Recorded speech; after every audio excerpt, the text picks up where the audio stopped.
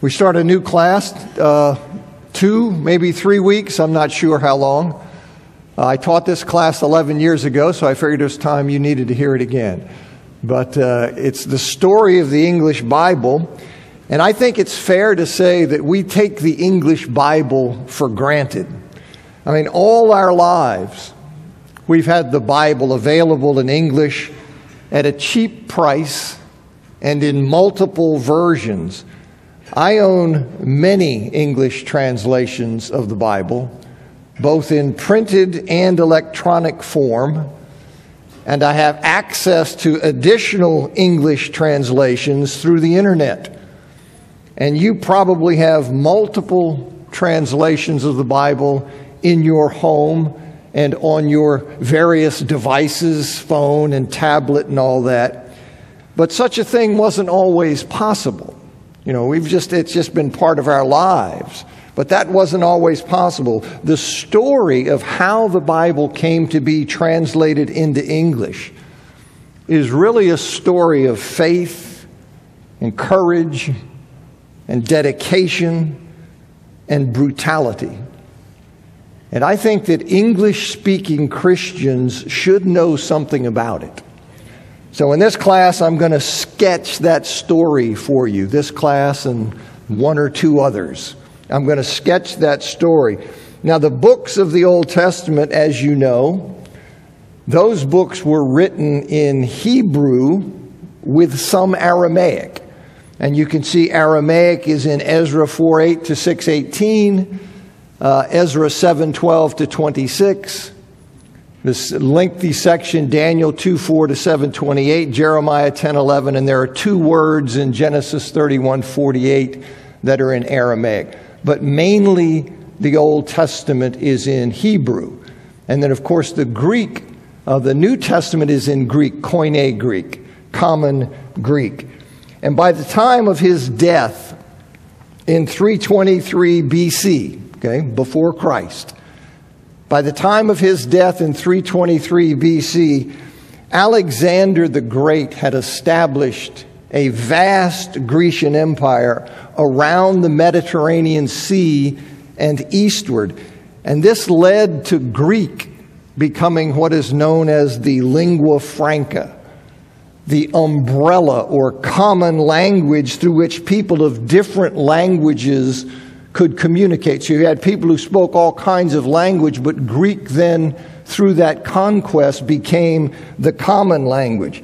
And during that time, most Jews, as is true today, most Jews lived outside of Israel, and they no longer spoke Hebrew because they had moved away into other cultures and places, and in generations or 2 or 3, then they no longer spoke Hebrew. So they needed a translation of their scriptures. These Jews in the diaspora who lived outside of Israel, who no longer spoke Hebrew, they needed a translation that they could understand. And Greek was the obvious choice after the conquest by Alexander the Great, because it was the language that most people, including most Jews, spoke. So they needed a translation of their scriptures because they no longer spoke Hebrew, and the choice of Greek was a no-brainer because that was the common language of the time.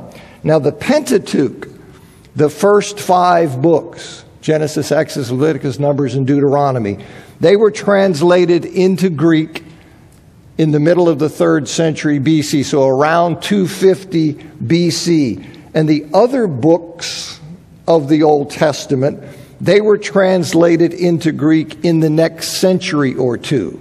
So in the middle of the 3rd century, this process begins around 250. Then another century or 2, you have the other Hebrew writings of Scripture translated into Greek. And these early Greek translations of the Hebrew Scriptures, those Greek translations are known collectively as the Septuagint. And it's that Septuagint, that phrased word, is commonly represented by that Roman numeral 70, LXX. So if you see that, that represents the Septuagint, which is these Greek renderings of the Hebrew Scriptures. And it's at 70 because of a story about how the Pentateuch was translated by 70 people. Okay, so that's how that came to be the representation of the Septuagint. And in the first few centuries AD, so from Jesus' time, 1st century, 2nd century, 3rd century, these Greek translations of the Old Testament, this Septuagint, and the Greek New Testament, they were translated into various languages. Okay, so we've got Hebrew and Aramaic Old Testament. It gets translated into Greek. New Testament is in Greek. And then you have, in the first few centuries, you have people taking the Septuagint, the Greek translation of the Old Testament, and the Greek New Testament, translating those into various languages, including Latin. And Latin became the dominant language of the Western world, Western Christianity. And these early translations into Latin, they are called or known as Old Latin versions. Okay, so we have Old Latin. You get these early Latin translations of the Septuagint and the New Testament. And then in the late 4th century, so late 300s, in the late 4th century AD, a great scholar named Eusebius Hieronymus, better known as Jerome. So this scholar, he translated the entire Bible into Latin directly from the Hebrew and Aramaic of the Old Testament Scriptures and Greek.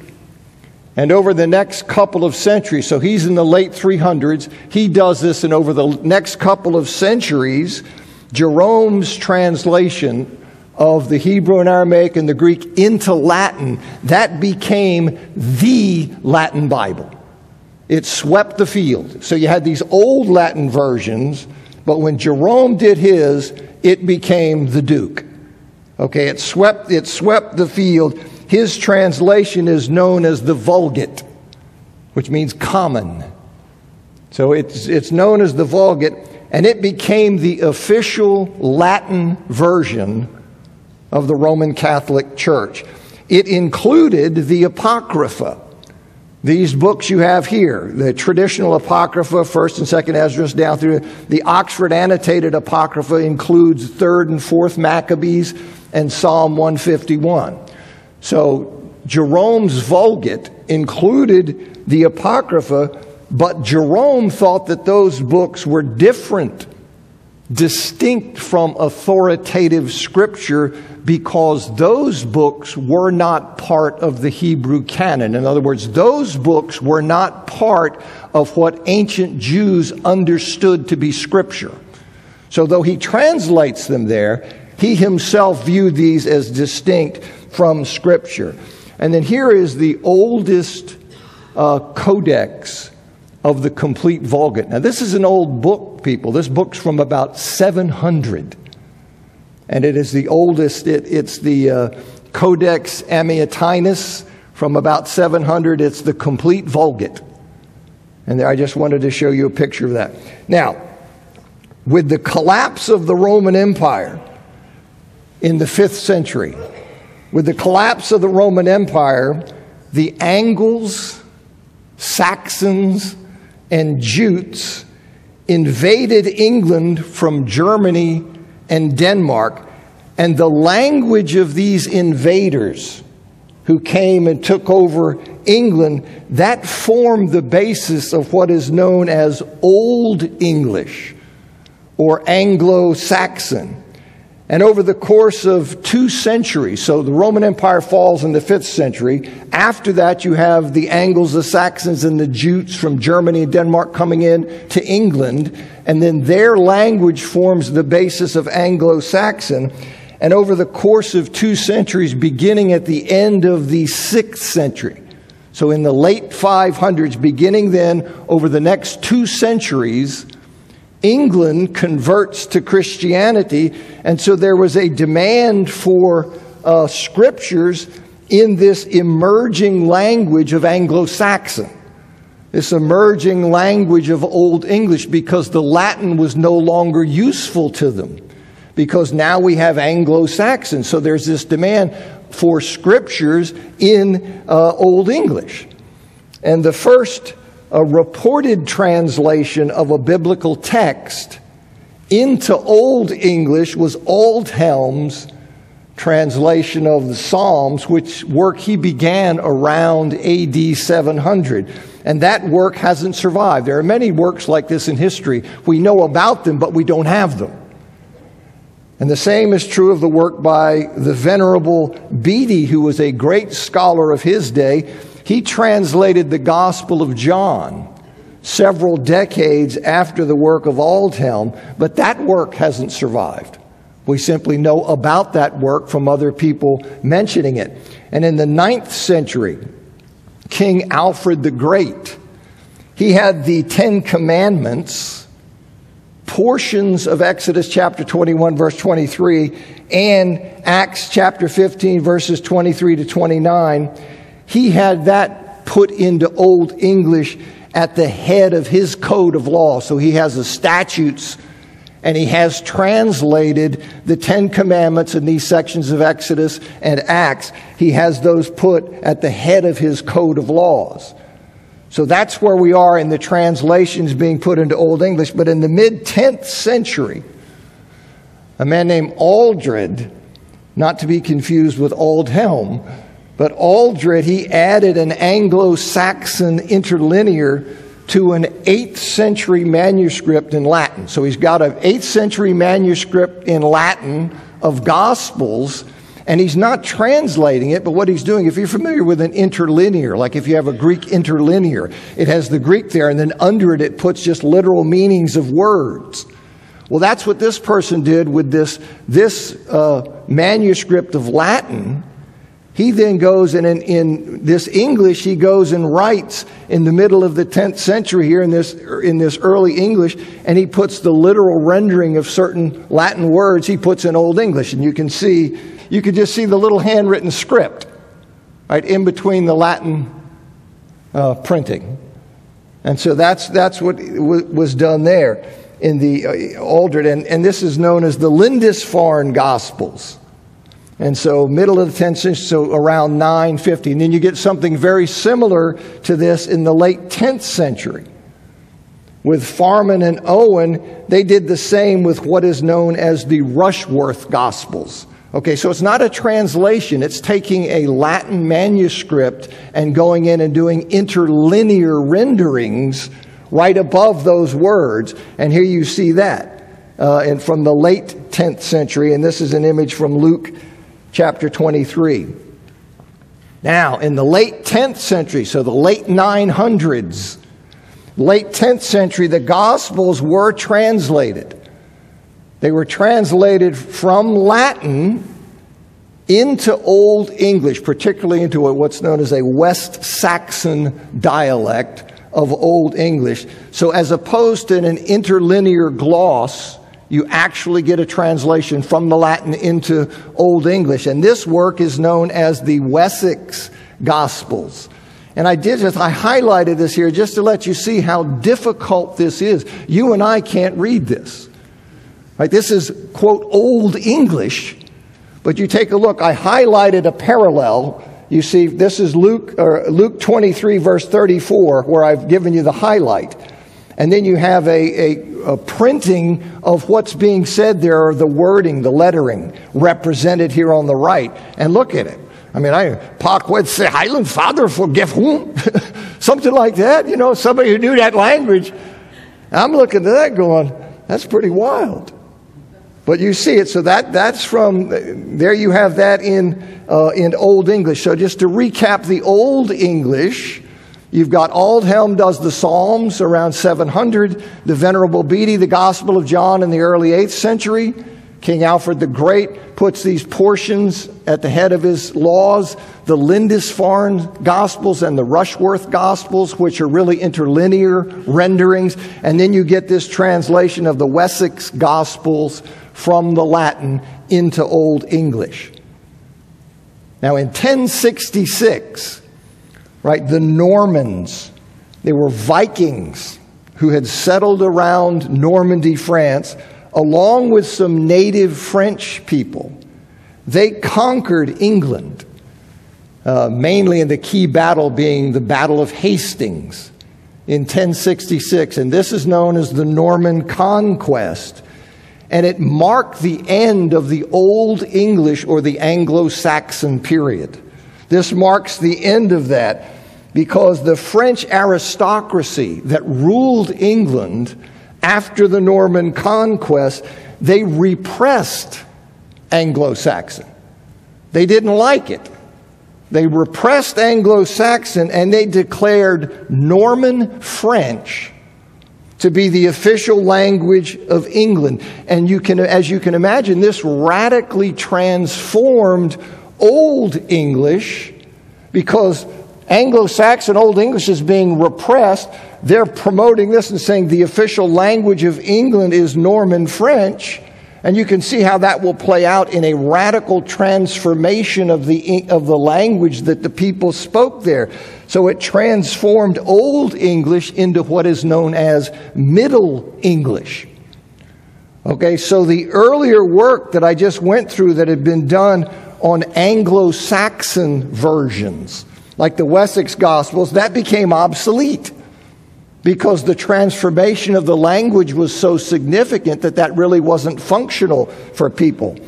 And so in Middle English, in the late 12th century, there was a monk named Orm, and he provided a poetic rendering of certain texts in the Gospels and Acts, these texts that were used in the Roman Catholic Mass throughout the year.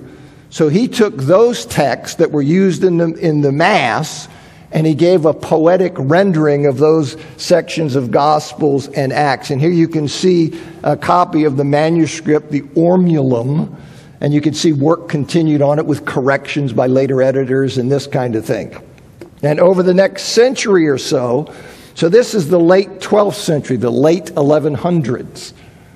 And over the next century or so, loose poetical versions of several Old Testament books appeared.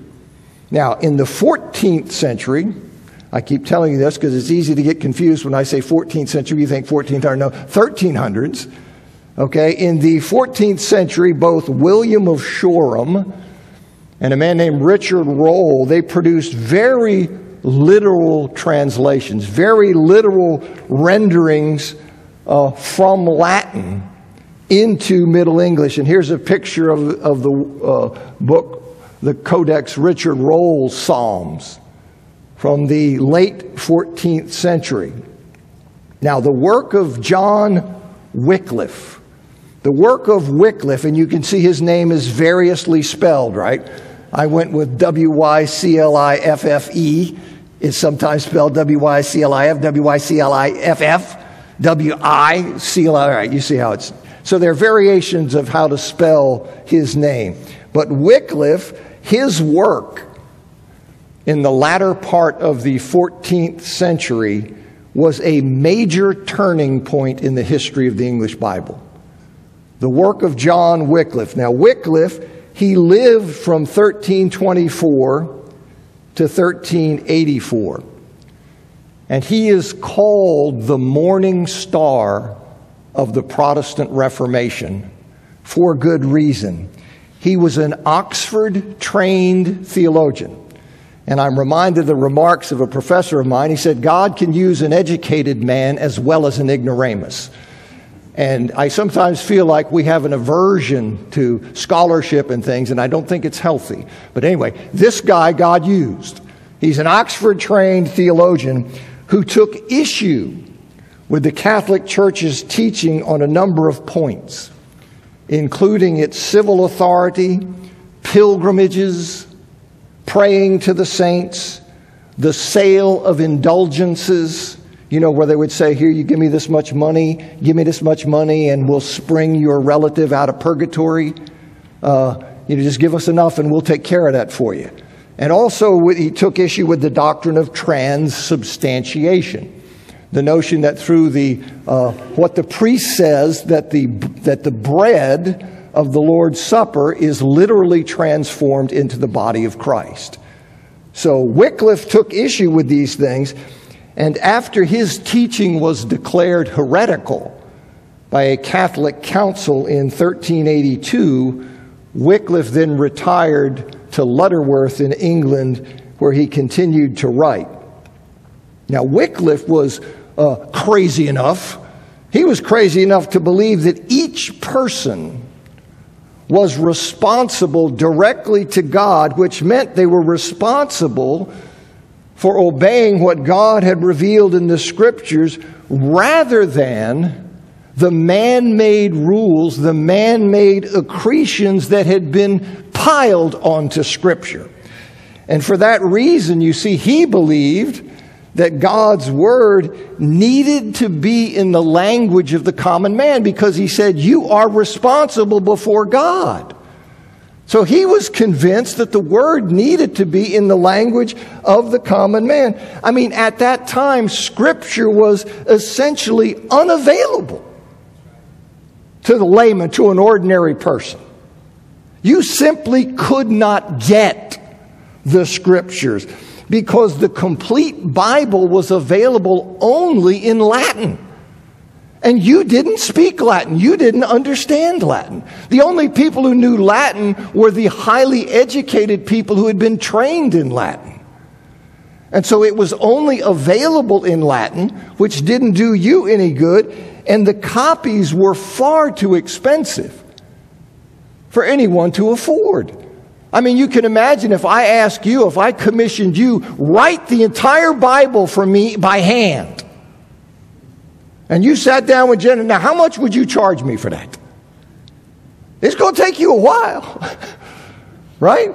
And when you finish, all the time you put in there, you say, hey, I'm not letting you have this for $2. All right, so that's what. They didn't have access to Scriptures.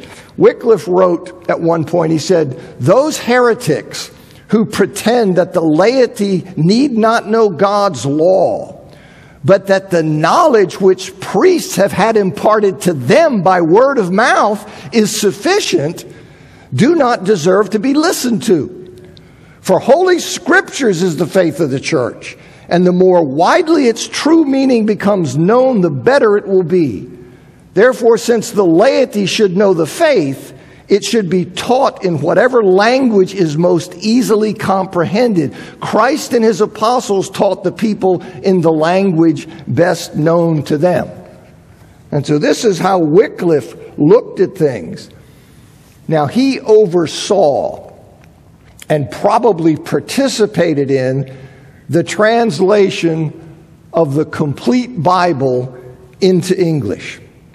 Okay, this is the first translation of the complete Bible into English. And the first edition of the Wycliffe Bible, it is called the Wycliffe version, or the early version. That first edition came out of the complete Bible in English in 1382.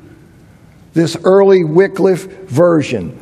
Now that edition was a stilted, extremely literal translation from the Vulgate, from the Latin Bible.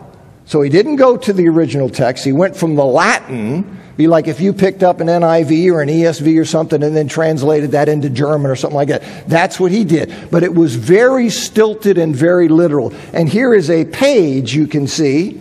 And again, I've highlighted. And here's the beginning of the Gospel of John from here in Wycliffe's version, here in this Middle English, where you see how the words, even the lettering is just difficult for you to make out, right? I mean, you see in the beginning was the Word, and the Word was at God, and God was the Word. But you can see in trying to figure out the lettering here, because the letters just are shaped differently for the sounds. P's and F's, what looks to us like an F isn't. Okay, so it's not as easy. But there you have Wycliffe's thing. Then the second edition. So he finishes this in 1382. This stilted, literal rendering.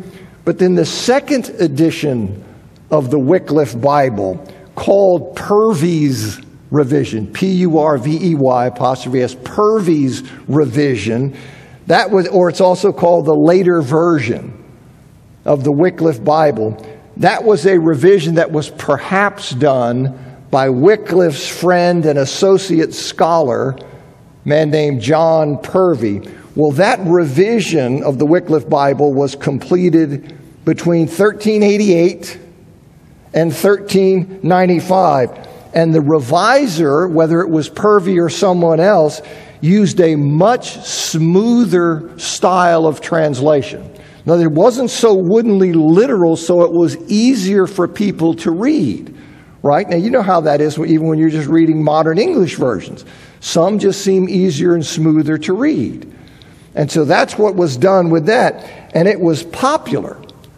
That version was popular, and it was very influential in the history of English translations, even if indirectly so.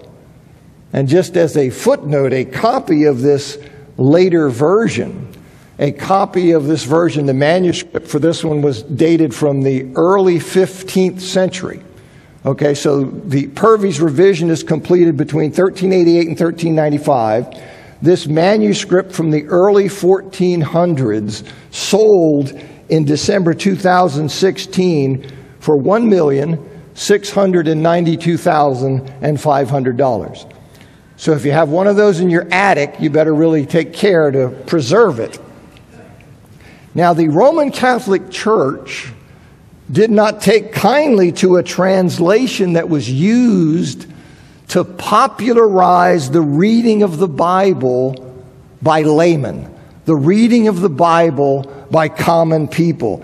The leaders of the church, they thought the Bible was too difficult for laymen to understand, and that making it available to common folk, it would likely lead to heresy, because they wouldn't understand what they're reading and they're going to get all kinds of crazy ideas. Now, a more cynical view of their opposition of translating the Bible into English is that the church's hold on the laity was to a significant degree based on its monopoly on the Word of God. Right now, if the people had a Bible they could read, they could then judge whether the teaching and the conduct of their religious leaders met that standard. Okay, so now if I have something I can see, I'm looking at what you're telling me and what you're doing. Okay, so the more cynical view is that they didn't want that because that was key to their control. They were the only ones who had access to the Word of God, and you just trust me. You see, trust me what I'm saying. If you let people get out there and they can read it and they go, I'm seeing this. What are you doing? So maybe that's what's driving it, and I suspect so. Now, Wycliffe's followers, people who were sympathetic toward Wycliffe and his views, they were, as you might imagine, demonized. They were demonized. They were given the derogatory name Lollards, which meant mutterers. So they were given that name and they were persecuted. And copies of the translation of Wycliffe's translation were systematically seized and burned because it posed that great of a threat. Now, the fact that 250 manuscripts of the Wycliffe Bible survive, despite a systematic persecution and burning of them, despite how old they are, that's testimony to how popular that Bible was. Right? There were an awful lot of copies of this thing floating around. That's more manuscripts than there are for any other medieval English text. 250. For example, Chaucer's Canterbury Tales, which you may have been forced to read in high school, that survives only in 64 manuscripts. So the Wycliffe Bible, we've got 250 roughly. Now in 1401, okay, so I keep the chronology, 1382, the Wycliffe Bible, the revision 1388, 1395. 1401, the English Parliament, the British Parliament, they pass a statute that is called De Heretico Comburendo, which means regarding the burning of heretics. Okay, and as you might imagine, it prescribed death by burning for heretics. And then in 1408, the Oxford Council, which was called together by the Archbishop of Canterbury, who at that time was a man named Thomas Arundel, this council at Oxford formulated the infamous constitutions that mentioned Wycliffe by name. He died in 1384. This is in 1408. We got this constitution. They're still talking about Wycliffe. He drove them crazy. Right, so they mention Wycliffe by name, and they forbid translating the Bible into a common tongue without express supervision by the church. So thereafter, translating the Bible into English or even reading the Bible in English were heretical acts. To translate it into English or to read it in English were heretical acts. And in 1411, this Archbishop, Thomas Arundel, just to let you know how irate they were at Wycliffe. So he's dead in 1384. This is 1411. And this is a letter that Arundel wrote to Pope John the 23rd. And he says, "This pestilent and wretched John Wycliffe of cursed memory, that son of the old serpent, endeavored by doctrine of Holy Church, devising to fill up the measure of his malice, the expedient of a new translation of the Scriptures into the mother tongue. How dare he?" The audacity of this person to want everyday people to be able to look at the Bible. What a just crazy man to do that. Evil, wicked. And that's what he says to Pope John the 23rd. Now, there were quite a few Lollards who suffered, who were burned at the stake, who were martyrs. The Catholic priest, William Sawtry, he was burned at the stake in March of 1401 for his Lollard beliefs. In other words, for his sympathy toward the perspective and understanding of Wycliffe. He was burned at the stake for that. And the Lollard, John Badby, he was a lay craftsman. He wasn't a theologian or anything. He was a craftsman. But he thought Wycliffe was onto something, and he was burned at the stake in March of 1410 for refusing to recant his denial of the doctrine of transubstantiation. Now you think about that. This guy was so convinced that he had to stand for the truth of God that when they told him, "We won't burn you to death if you'll just simply renounce what you said that transubstantiation is untrue," he said, "I can't do it." Man. Well, he was burned to death. Now, in 1413, we have a socialite, Sir John Oldcastle, who was a former friend of King Henry V. He was convicted of heresy in 1413 because of his Lollard beliefs. So he gets convicted of heresy, but he escaped. He was on the lam. He was in hiding for a number of years, but he was found and he was hanged on December 14, 1417, and then his body and the gallows on which he was hanged together, they were burned. And it wasn't altogether clear whether he was burnt alive. So that happened to him. And then in 1415, the Council of Constance condemned Wycliffe 31 years after he's dead. They condemned this guy, and it also ordered that the Bohemian, meaning he was from Bohemia, which is the modern Czech Republic. So this Bohemian theologian, a man named Jan Hus, or John Huss, as his name is often given, who had been influenced by Wycliffe. Well, they ordered him to be burned at the stake, and he was. You know, pile up the fire, tie the guy to it, light it. There he goes. Now, in 1999, so this guy was burned to death in 1415.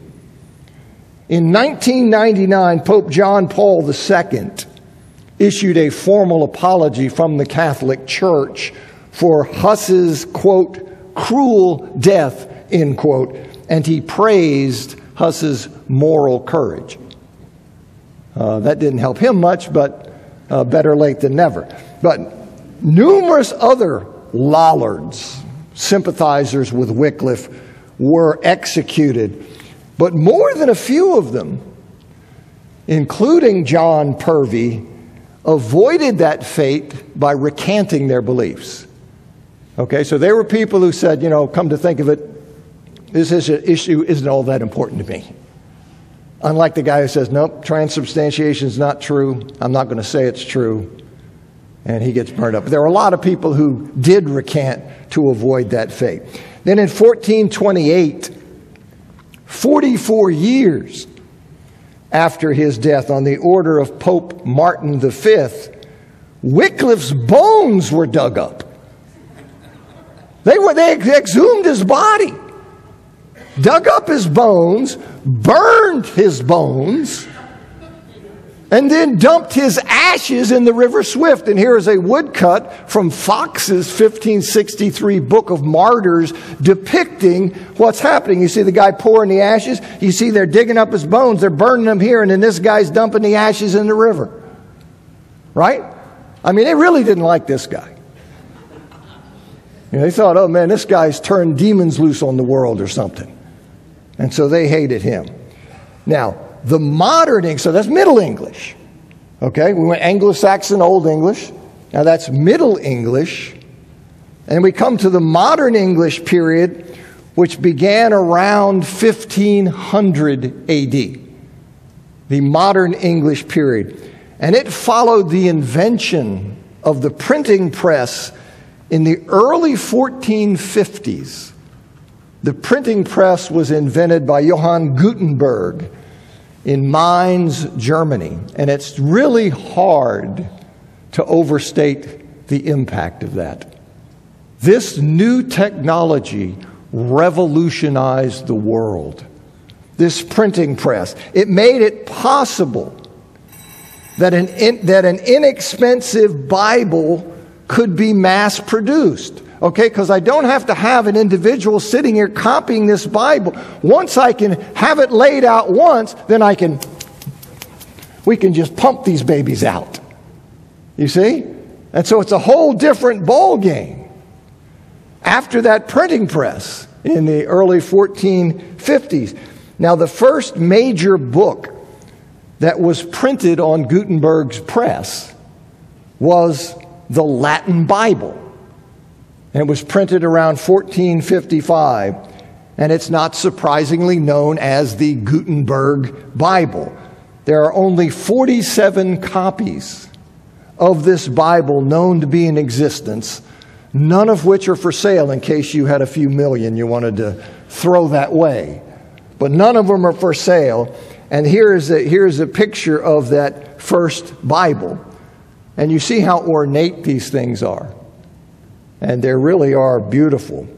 Now, the period of printing from 1455, so the early 1450s, you get the printing press. You have the Gutenberg Bible printed around 1455. This early period of printing from 1455 to 1500, that period is known as the incunabula period. Okay, meaning infant stage. So that very first 50 years, 45 or 50 years of the printing press's existence, it's known as the incunabula period. And books that were printed during that early period are known collectively as the incunabula and individually known as an incunabulum, if the book was printed during that little window. Now, during this time, the print type, the font, was designed to look like a handwriting font during that period. Now, despite the vast number of Wycliffe Bibles that were available, right? I mean, this was very popular book. There were all kinds, like I said, 250 manuscripts still survive. But despite the vast number of Wycliffe Bibles that were available to be printed, you could have just taken the Wycliffe Bible, typed, set it, and then run them off.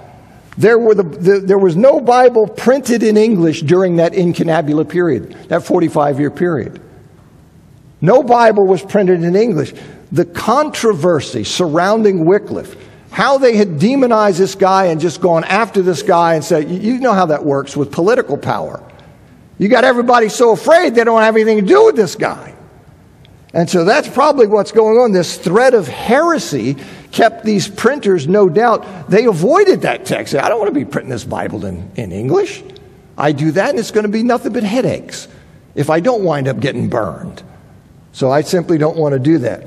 Now, in 1483, right, so this the incunabula period, 1455 to 1500, in that window, in 1483, English translations of portions of Scripture were printed, but they were printed, you see, as part of the English translation of an earlier Latin work titled Golden Legend.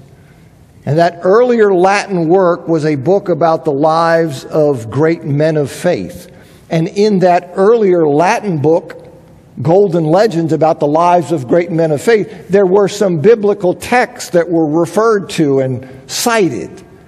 So when that book, it was translated into English, and that book was printed. Apparently, translating Scripture in that context, that kind of indirect, just picking it up as part of this old Latin book that wasn't really a Bible but simply mentioned some text, printing an English translation of Scriptures in that context apparently avoided the ire of the church. So that was allowed to slip by. Now, when the Christian center in Constantinople fell to the Muslim Turks in 1453, you remember the Roman Empire falls in the 5th century. But the eastern part of the empire, known as the Byzantine Empire, continued on for many centuries. But it diminished. It kept diminishing. And here you can see the empire about 1020 and then the empire about 1360. Okay, so it's diminishing in influence. I heard that bell. But Constantinople was a Christian center. And when it fell to the Muslim Turks in 1453, it had a big impact because all of the scholars there who had great capacity and facility in the Greek language fled westward. And so it wasn't a brain drain, it was a brain fill-up. As they all came from Constantinople here and they're all going westward, and so that energized Greek studies, and at the same time, knowledge about Hebrew in the West was increasing. So that's where we are, where we end the story. Pick back up next week, Lord willing. Thank you.